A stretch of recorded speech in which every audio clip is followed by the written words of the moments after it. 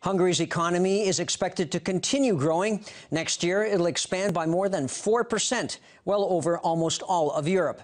The government says that anticipated additional revenues will be used to help finance substantial increases in education funding, healthcare, and family support programs. Compared to this year, public prosecutors and public security will receive 85 billion forints more. The education budget will grow by 116 billion, and public health care will receive 221 billion more forints next year.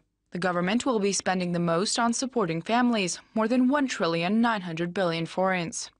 The State Secretary at the Cabinet Office of the Prime Minister said that the government is putting the interests of families and people who make their living from work first in next year's state budget.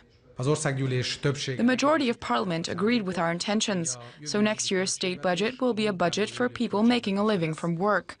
Wage increase programs will continue along with tax cuts, family tax benefits could further expand, and we will be able to further reinforce Hungary's security. A growing economy will grant a stable background for all of this, he explained.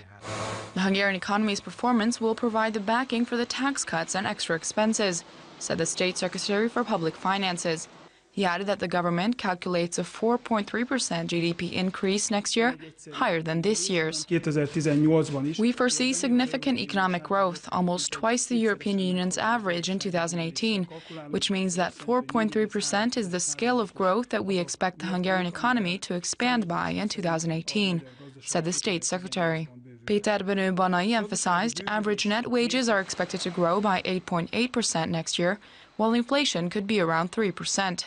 This means that real wages could grow by 6%, meaning the worth of next year's wages could be worth that much more than this year's paychecks.